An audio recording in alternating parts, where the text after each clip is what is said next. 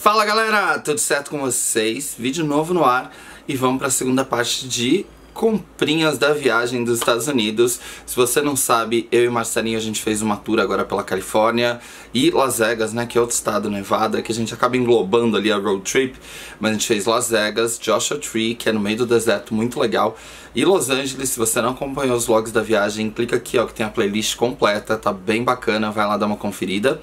E eu já fiz o primeiro vídeo de comprinhas também, o link tá aqui ó, no card, onde eu mostrei todas as compras de casa, produtos de limpeza, essas coisas que eu trouxe, praticamente uma compra de mercado, entendeu? Que a pessoa fez.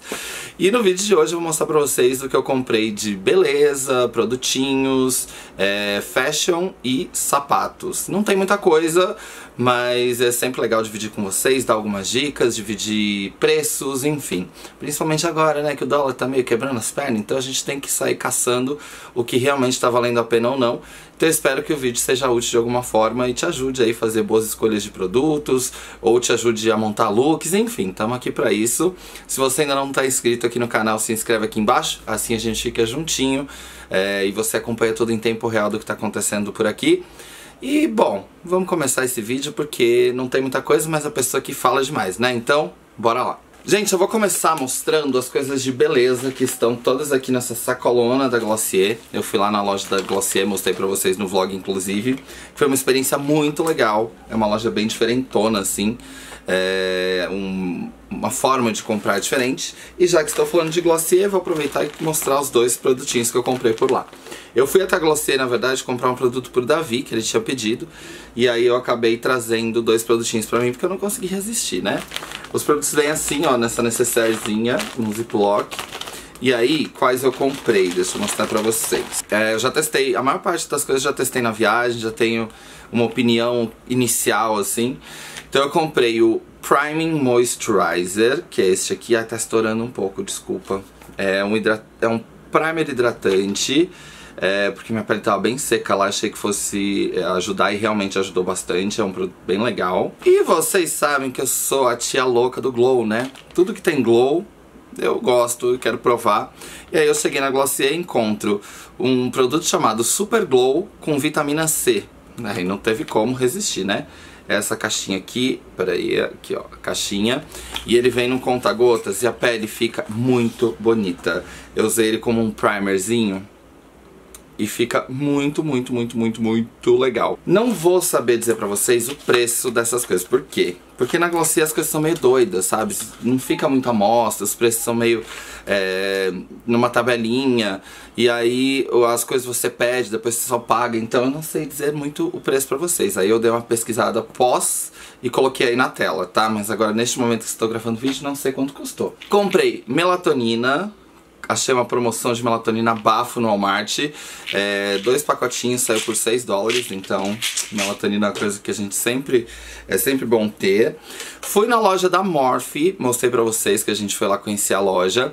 Aí eu comprei dois pincéis. Eu comprei esse aqui, ó, pra aplicar a base, que foi o pincel que eu usei durante a viagem inteira. É o M462. E comprei esse aqui pra iluminador, que é o M509, que também é muito bacana. Ele é mais precisozinho assim pra iluminar. E acho que esse aqui custou 12 e esse aqui uns $7, uma coisa assim. Eles são bem ok o preço.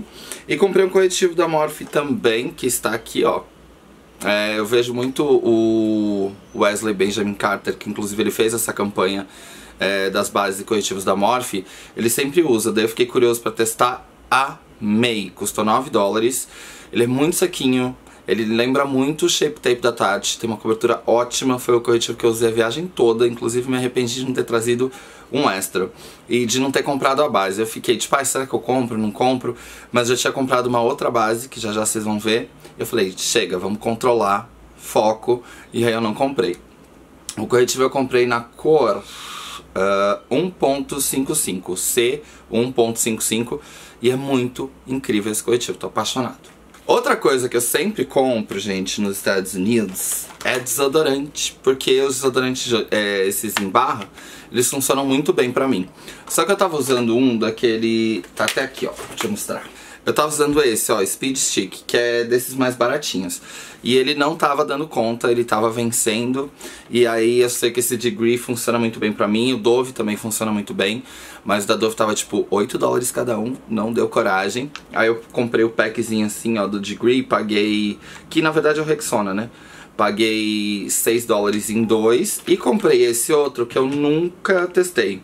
Aí eu comprei pra testar. Achei a embalagem interessante, Arm & Hammer, que é bem, tipo, aparentemente pra worker, sabe? Pra, tipo, trabalhador, que pega no martelo e tal.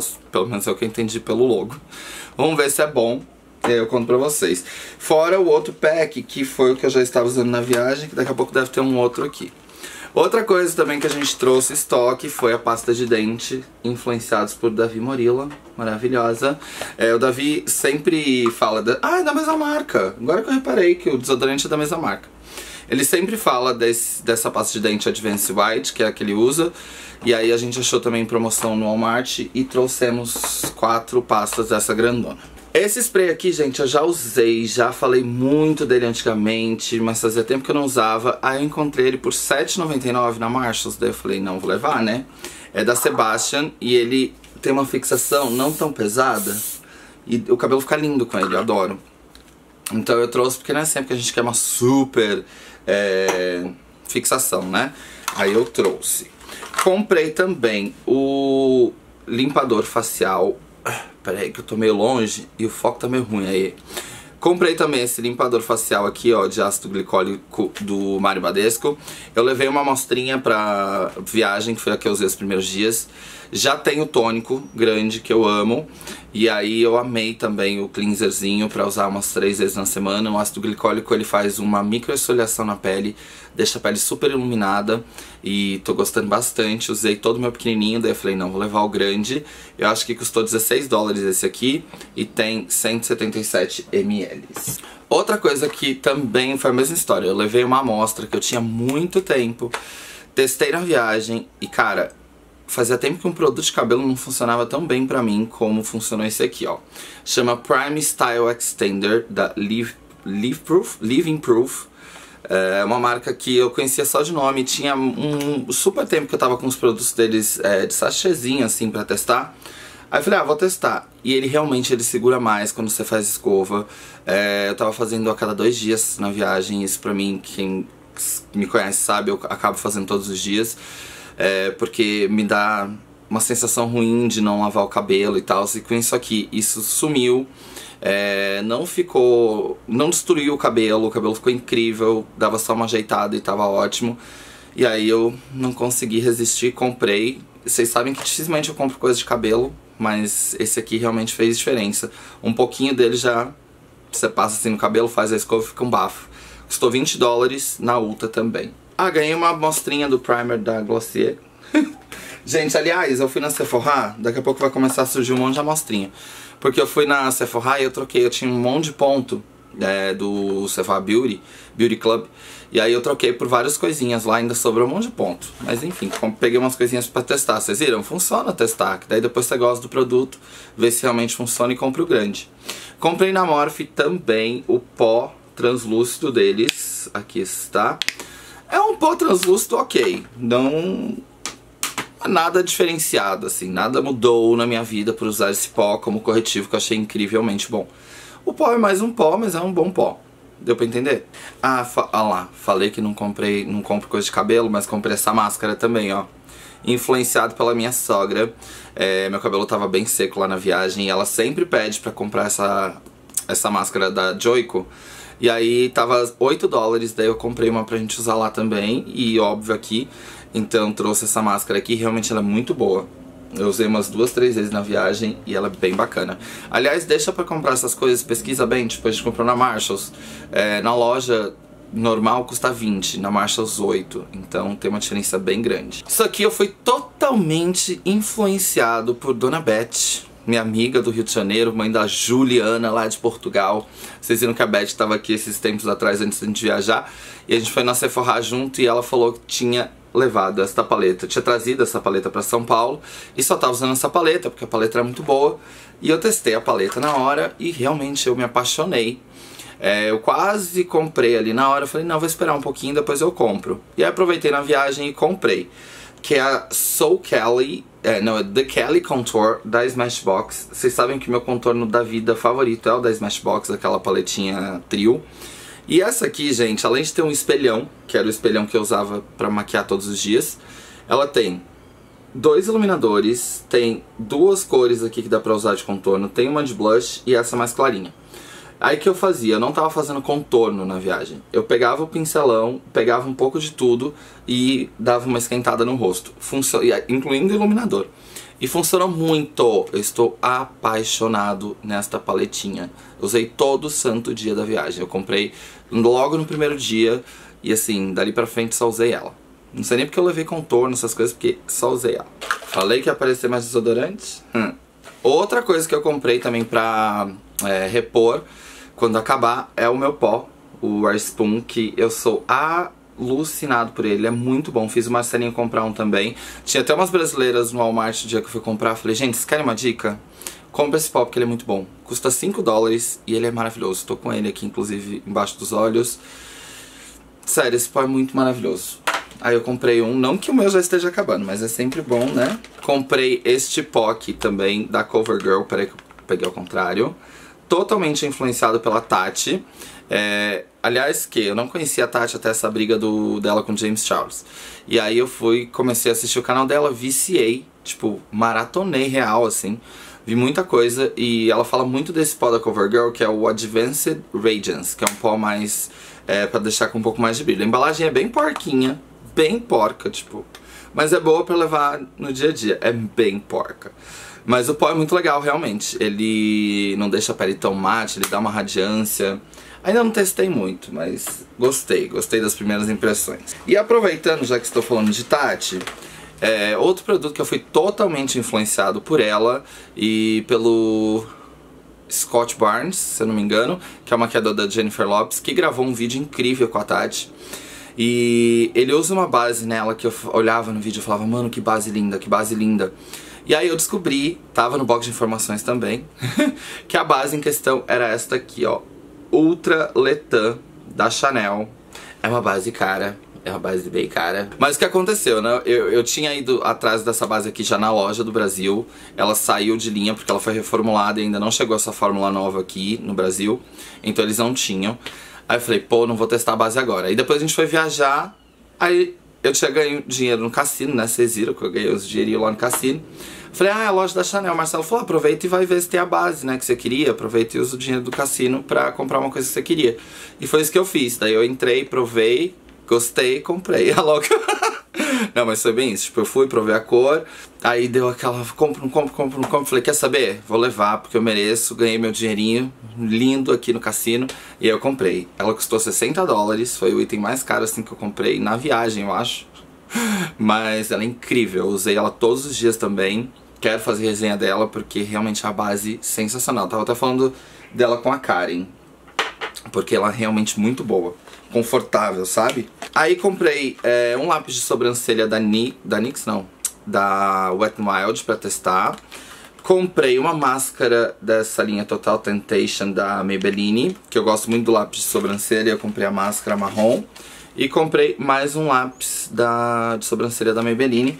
Porque, gente, no último mês eu acabei com 4 lápis de sobrancelha. Alguma coisa errada está acontecendo com essa pessoa. Então eu comprei uns lápis de sobrancelha de backup, né? Aí, agora são só os produtinhos que eu peguei nos pontos lá na Sephora. Não é compra, mas eu vou mostrar aqui pra vocês, porque vai que você tem ponto, quer saber o que tá trocando, enfim.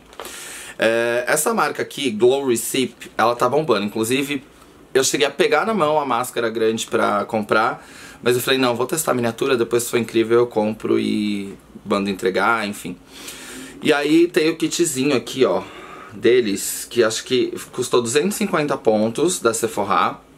E vem a Glow Sleeping Mask deles de melancia, que tá super bombada. E vem também, o que é esse outro? Um hidratante, um moisturizer. E aí eu quero muito testar, tô bem curioso, porque tá todo mundo falando tão bem dessa máscara de melancia. Tá tipo top rated, assim, lá na Sephora. Peguei também da Belif o The True Cream Aqua Bomb, que é um super hidratante. Marcelinho também pegou um desse pra ele levar pra viagem. Vamos ver, eu adoro hidratante, né? Peguei da Tatcha um cleanserzinho. Esse aqui eu peguei mais pra gastar ponto mesmo e pra ter tamanho viagem.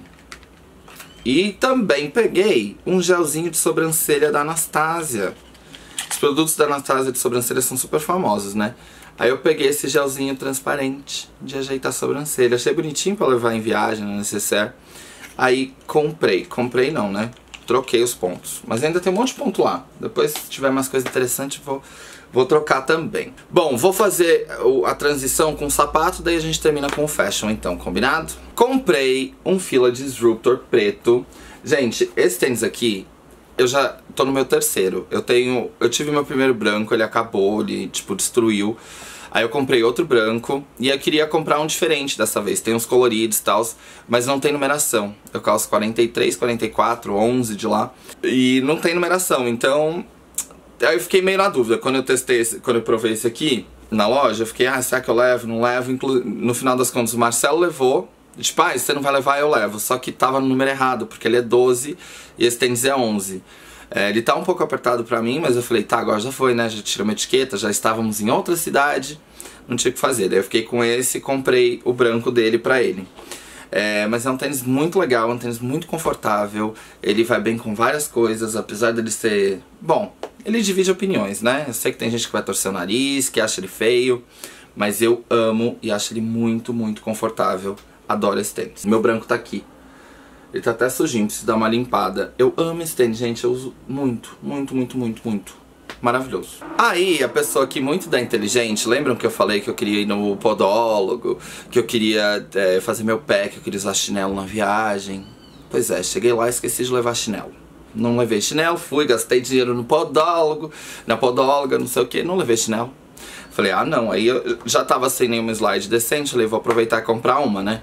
Aí comprei essa aqui da Nike, que tem esse camufladinho aqui, achei ela bonitinha, confortável, era o que precisava e custou acho que 22 dólares. Não foi lá muito barato, por um negócio de plástico, né? Mas enfim, tava precisando de um chinelo pra andar no quarto, pra andar por lá, enfim, aí comprei esse aqui. Por último, no outlet lá de Las Vegas, a gente foi na loja da Vans e tava uma promoção comprando um, o segundo saía 50% off, já da promoção.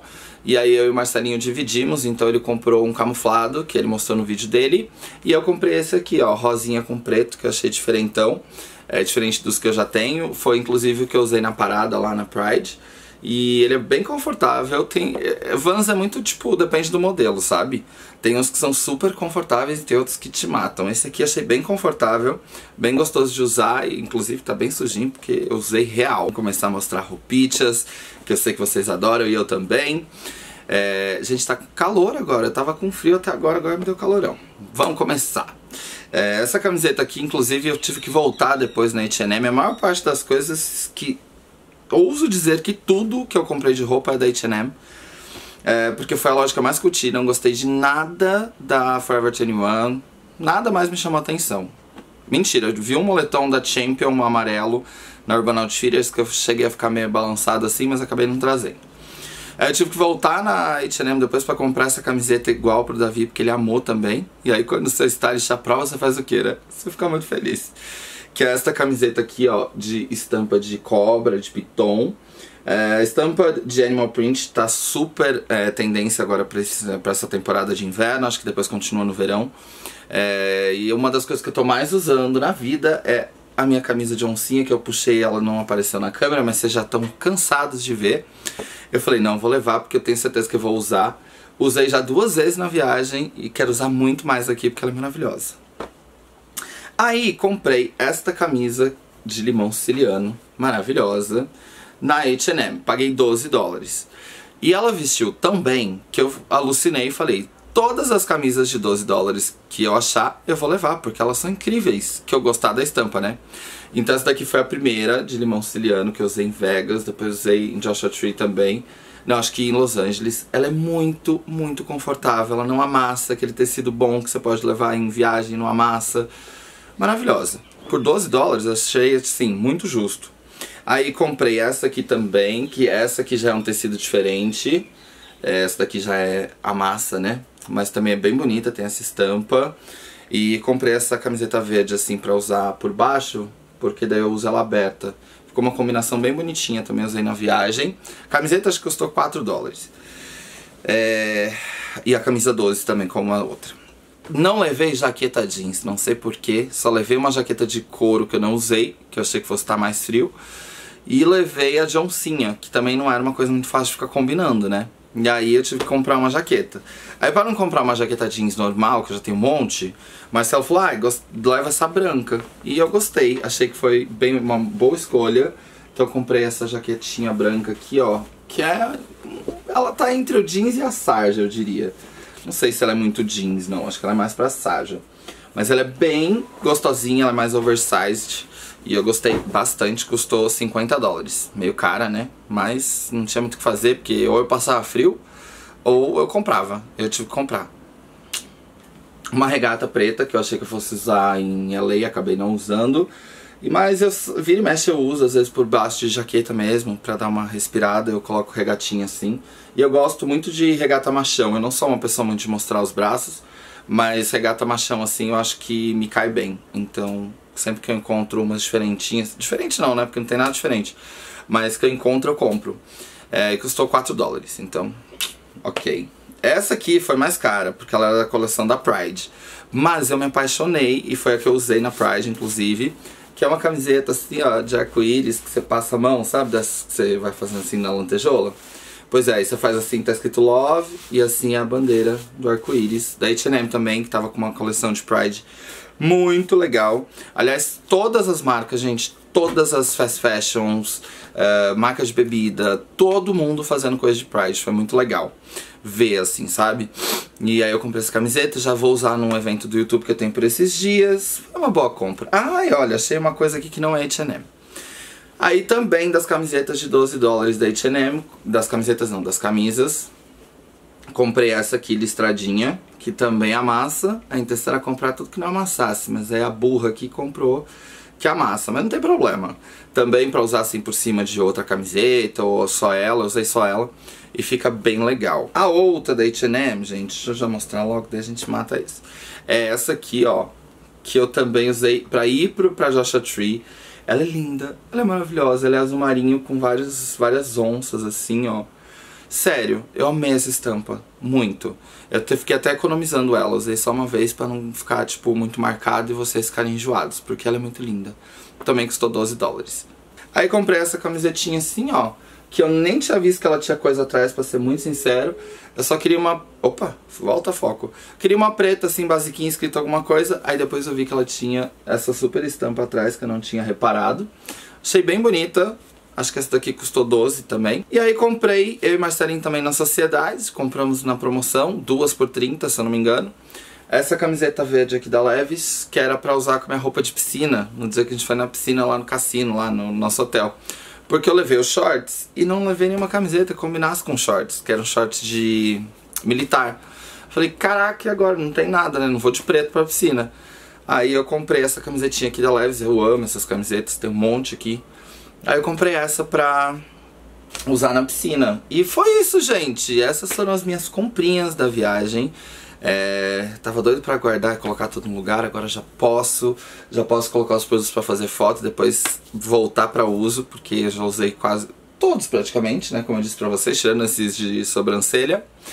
E espero que vocês tenham gostado das dicas, espero que vocês tenham gostado de acompanhar esse vídeo de comprinhas. Me conta qual foi o item que você achou mais interessante, ou também qual você não compraria de jeito nenhum, me conta aí embaixo. E é isso, um beijo e a gente se encontra no próximo vídeo. Tchau!